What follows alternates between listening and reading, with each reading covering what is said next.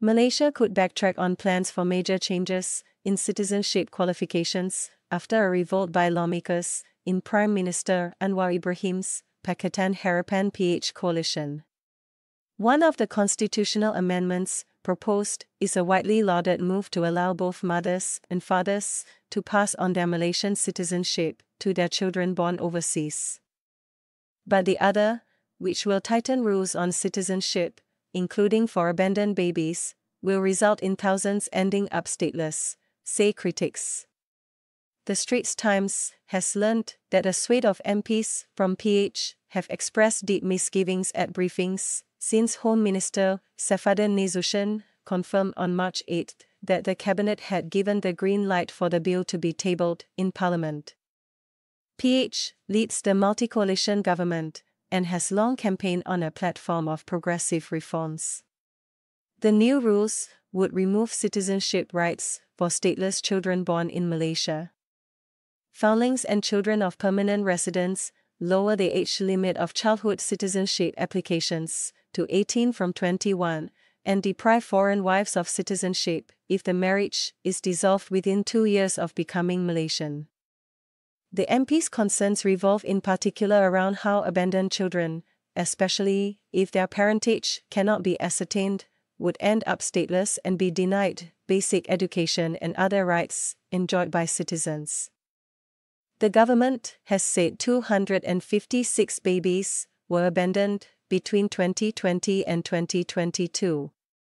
Constitutional amendments require a two-thirds supermajority, 148 in the 222-strong chamber, which Datuk Seri Anwar enjoys, thanks in part to 6 defectors from the opposition.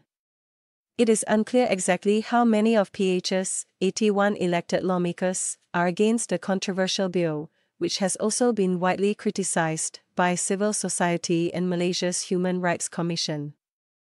Checks by ST indicate that the majority of MPs from the Democratic Action Party, the largest outfit in government, are in dissent, as well as a significant number of the 31 MPs from Mr. Anwar's own Part 1 Keadilan Rakyat.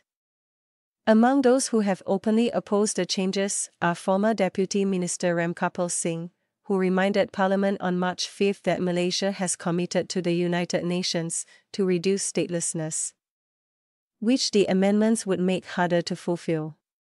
According to some who attended the briefings, a PH deputy minister has threatened to resign if the bill, initially set to be presented on March 25, is passed.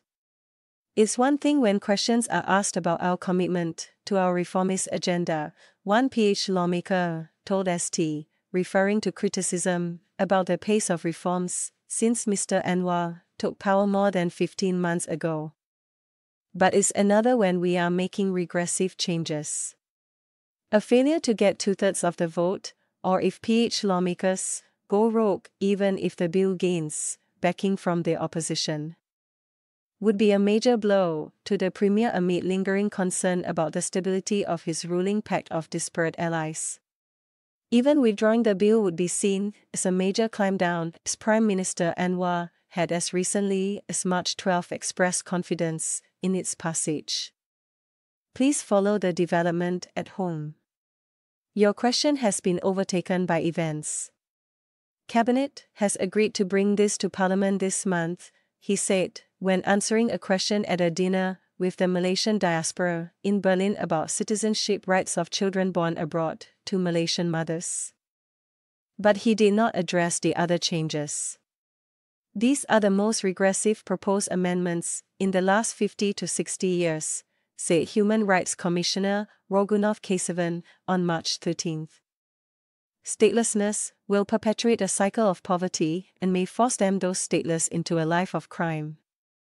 Speculation among political insiders is that these were concessions made to certain quarters, such as conservative nationalists, termed by some as a deep state in the civil service who want to maintain the status quo and resist reforms, and the eastern state of Sabah.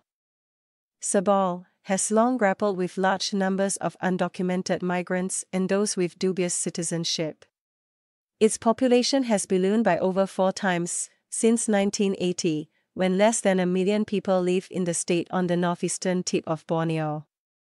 The Home Ministry has also briefed lawmakers that the amendments have gained the assent of the Conference of Rulers, made up of the 9 constitutional monarchs who reign in their respective states, but well-placed sources told ST that upon further presentations by other parties, some have asked that the bill be reviewed.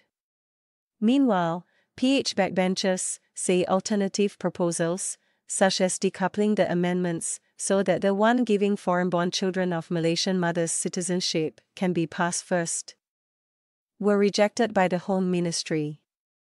Other suggestions, such as allowing foundlings to gain permanent resident status so they can enter public schools while awaiting a decision on their citizenship, or including only the safeguards against marriages of convenience and the lowering of the age limit for childhood citizenship applications, were also refused.